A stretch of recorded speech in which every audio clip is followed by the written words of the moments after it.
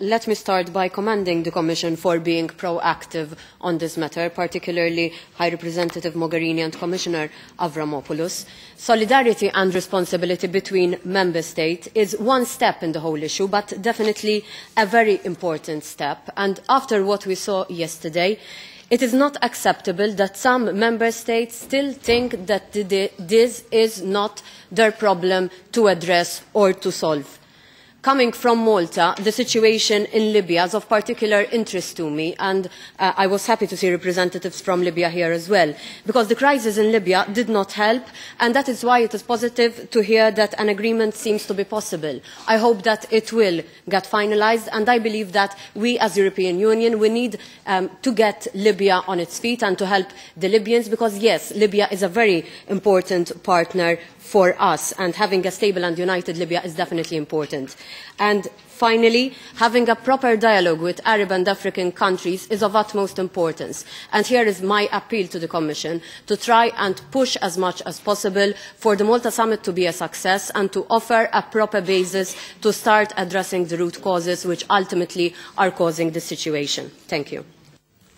Thank you, Miriam. I will give the floor to Mrs. Kurdi, who is here, invited by Mrs. Valenciano. So if you could give us a short presentation from your point of view. Thank you. Thank you, everyone, for giving me the opportunity to be here. Yesterday news from the minister, I was very disappointed, like everybody else. It's too late to save my nephews, Aylan and Ghalib, and their mother, Rihanna. But it's not too late to save thousands of them waiting at your doorstep, asking and begging for help.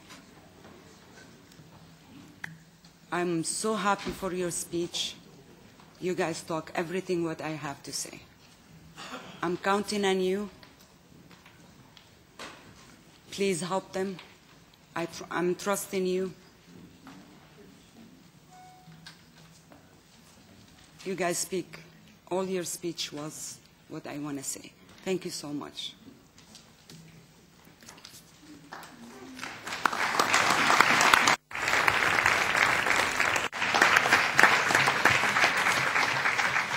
Thank you, Mrs. Kurdi. I think all our prayers and our thoughts are with you and your family, and especially with the two children, that they have a life in heaven. Thank you very much. Now I give the floor to High Representative Vice President of the Commission, Federica Mogherini. Thank you, Elmar. And I hope that all of us, apart from using the 1 or 3 minutes for our own questions or interventions or comments, that we really paid attention today to the words we have listened, these ones, that for me are the most important ones of the whole morning. But also those that are not said in this room. Sorry to get emotional and to go back to my background. But some of you said today it's the pictures that are changing the mood, and one picture in particular. One member state, but other member states, Malta and Italy for sure, have seen similar pictures in the last years. This is not new. And all those children and women whose picture we never see still exist. And I hope that all of us here listen to the words of our colleagues from Jordan, from Lebanon, from Turkey, from Libya, from Tunisia, from Morocco.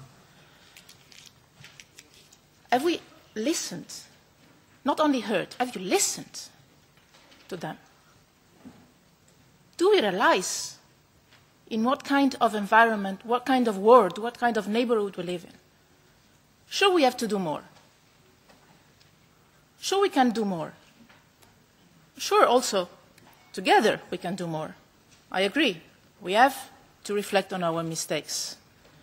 There are old mistakes, there are recent mistakes, not only European mistakes. Because the proxy war that has been played in Libya or in Syria is not only concerning Europe. Actually, in the last years, concerns regional powers as well. We all need to face the dramatic situation we have in our region. In our region. That's our region. Like it or not. That's our common region. It's a European region. It's a Mediterranean Sea, and the Middle East. It's our region. We have to take responsibility for that as Europeans.